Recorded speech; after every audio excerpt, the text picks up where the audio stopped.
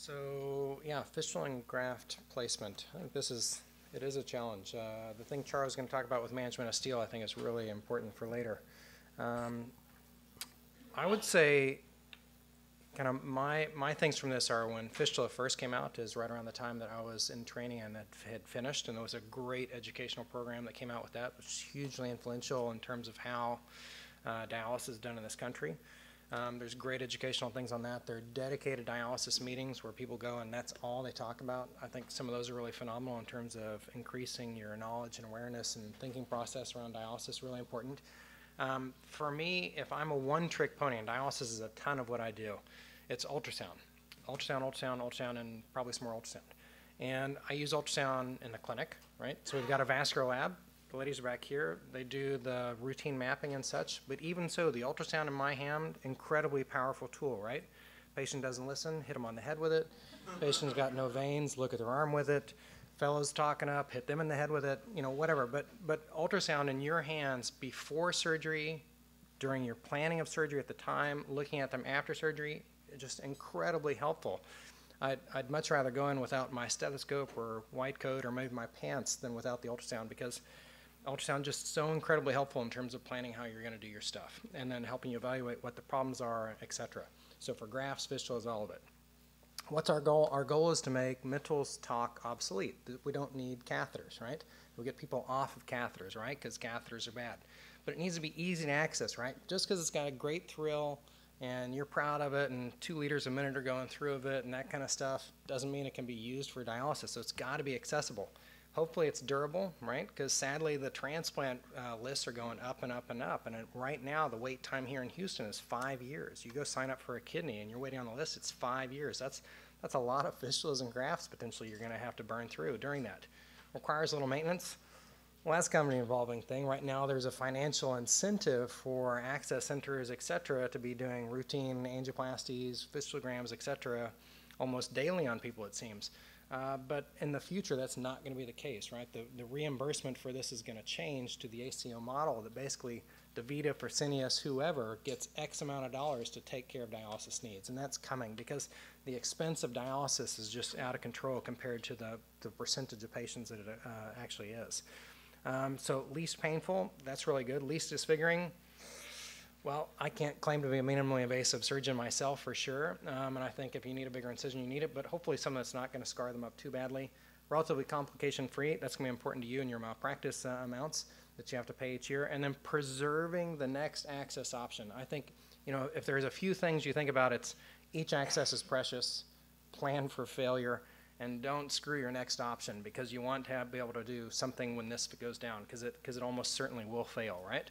So simple direct fistulas, right? Radius phalanx, brachus phalanx, proximal radial artery fistulas, transpositions where you have to move the veins around. Really helpful to have all these things in your bag because you're not going to get to the DoKey suggestions just by doing radius phalanx fistulas. Just not going to happen. Not if you live in an environment like this where there's sickly people that don't take good care of themselves, that have been in the hospital a bunch of times, have had a bunch of IVs, etc. So radius phalanx fistula, almost always drawn at the wrist. I would tell you, I personally almost never do it at the wrist. Again, ultrasound, and more ultrasound. I follow it down, look from the anacube up and down to try and figure out where the veins are, and I follow it down from those pictures that he showed you. It's going to go into the upper arm cephalic vein, and the basilic vein, and the perforator vein, and follow it down until it's still good, and when it becomes not good or branches too much and becomes small, in my hands that means 3 millimeters, I want to see it 3 millimeters or bigger, then that's where I'll make my incision, not just open the wrist. When I was in general surgery and did some of these, we just open the wrist, took a look. If it's there, hook it up. If it's not, open the elbow, take a look. If it's there, hook it up. If not, try and sew on a graft. If that doesn't work, go to the upper arm, make an incision, take a look. I mean, that's exactly the way it was done. Really pathetic. If they all look like this every time, this would be like a really short talk. You'd say, okay, just make an incision like this on everybody, hook the veins up, and it'll look like this. It's perfect, next lecture. But sadly, that's not the way they usually look, right? Then, you know, people are bigger, people are deeper. Hard to even see these things, right? And they've got to be able to see it and feel it and stick it for it to be a useful fistula. Brachiocephalic fistulas, this should be the easiest fistula there is, but I would tell you in today's access environment, this is the beast. This is the beast that causes all the problems, and this is probably one of my least favorite operations to do, although it should be the easiest. because the IVs have always been stuck in the theanocube, right? So it's usually stenotic about 2 centimeters up above the incision, so you just can't quite reach it there. But hopefully you've seen that with ultrasound, right? Hopefully you've seen that it looks small and thick there, maybe you're going to plan your incision differently. So that's a problem. Then where it dives into the deep system up at the axilla, that's a real problem. And then causes steel, that's the problem. This is the one that causes most steel in contemporary series. So although it should be the easiest fistula to do, and I think is pretty straightforward because the vessels are bigger, it's one of the most problematic fistulas that there is today. And if it looks all squiggly like this, there's some kind of problem that you're ultimately going to have to deal with later, either high flow or outflow obstruction, etc. This is a fistula that I almost never do. The guy who kind of invented this is now retired, so I think that's probably going to go away. But sometimes if you work anywhere around Oklahoma or anywhere that Tip Jennings ever has talked, you'll see people that have some of these, and it's a fistula from the proximal radial artery so that it doesn't come off the distal where it's small and calcified. It doesn't come off the brachial where you're more likely to have steel. And he does this side-to-side connection and lyses the valves here so it kind of pressurizes the whole venous system there and can potentially give you more access options and sites. If your unit's not used to dealing with this, it's a real headache and leads to lots of phone calls. Because this drawing washes off, right? The lady that's there on Monday is not there on Wednesday, so they have no idea what to make of the person with this fistula in their arm, which is a real challenge.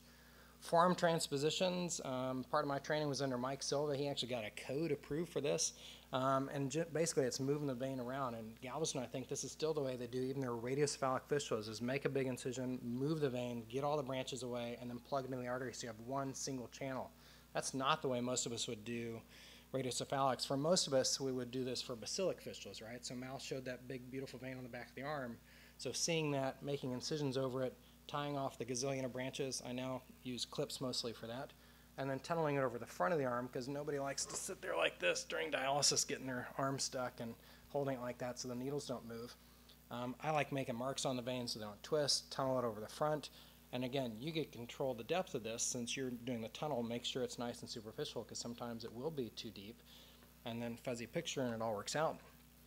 And fortunately, the arm is very tolerant of long incisions and stuff. You don't usually have incisional breakdown in the arm like you do in the groin and in the lower extremity and stuff. Basilic transpositions, I think it's important to do transpositions, not just elevations. People don't like getting stuck on the medial part of the arm. It's more sensitive, more painful. You're close to the artery. A deep lunging needle, which does happen, can go down and injure nerves in the artery. So you should really transpose it. And typically we do that in stages where we'll make an incision down at the elbow somewhere, again, as low as we can, connect it, wait a month or so, and then come back and transpose it. It's important to take these branches of the medial brachicutaneous nerve away so that they're not getting stuck. Almost always, at least in my hands, and trying to preserve all these I can, people wind up with numbness in the forearm.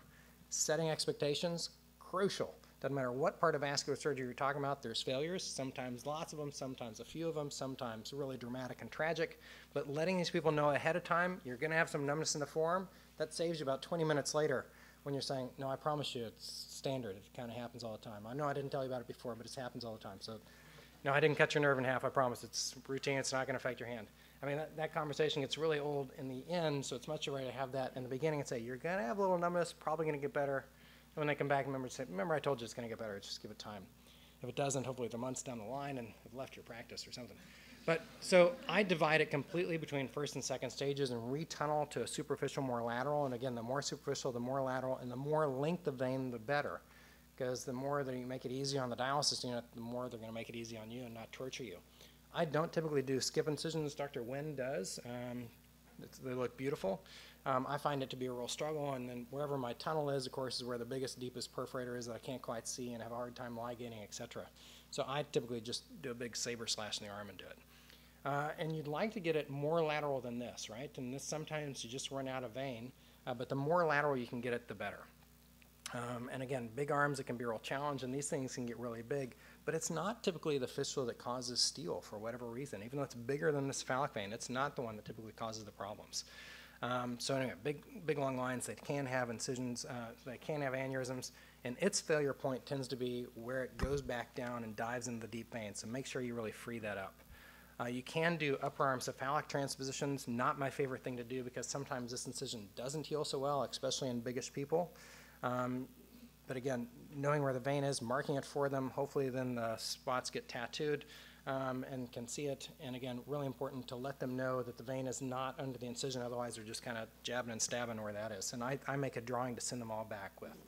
This is a person who's had a brachial transposition, not one of my personal favorite operations, more tedious, lots of branches, hard to get enough length, but can be a really good thing for youngish people. This is an immunosuppressed person who'd had all kinds of graft infections and can be a good fistula, but not quite as good as the others, and the data would suggest it's not as good as basilics, and if you put it up against grafts, I'd say it's an equal toss. This is one of the things that I think is one of the more helpful operations to do for people, especially here in Texas and in Houston where the food is so awesome. Is superficialization. I call it a fistula elevation. It's not. It's a lipectomy. I just don't like to tell people I'm going to cut out your fat. I say I'm going to bring your fistula up. But if the fistula is deeper than it is big, right? The fistula is deeper than it is big, then the proportion's not right, and they're going to be stabbing and jabbing and torturing that person and then torturing you and your office staff if that's the way it goes, because it's going to be really hard to hit. So if it's deeper than it is big, then superficialize it. You can do it with big long incisions like I showed at the beginning, where you make that and bring it up and retunnel it. And this came out a few years ago in JVS. And basically take this fat out so if the skin is sitting right down on it, it makes all the difference in the world. And a fistula that might have been just kind of so-so-ish to use before now becomes right there on the skin, easy to feel, easy to see, easy to stick, and can make hard fistulas into easy fistulas for the dialysis unit, which really hopefully should be your goal. I would say if your practice doesn't do this, look up the paper, because this is a really helpful thing. 2 transverse incisions, make skin flaps just like you're doing mastectomy, then dissect free the fistula so you don't injure it, then scoop out the fat, and you can usually get quite a bit of fat out of there, and then close the thing up. I like closing it up over a drain. Tip Jennings, the same guy has talked about not closing with a drain. I've gotten a couple of seromas when I've tried that, so I personally just like using drains. Usually just stays overnight and then go home the next day. Let that heal for about a month, and then usually it's usable. Arm grafts, I think it's really important, again, that each thing is a precious option. Don't do just one type of graft, because then you're going to have one on each side you can do, and preserve your options, right? Really uncommon nowadays to do a graft like this. If people have a vein here, they're probably getting a fistula. So most people that get grafts these days are either elderly folks that you don't think you're going to do a fistula in or can't really benefit from that, or people that have had these superficial veins exhausted.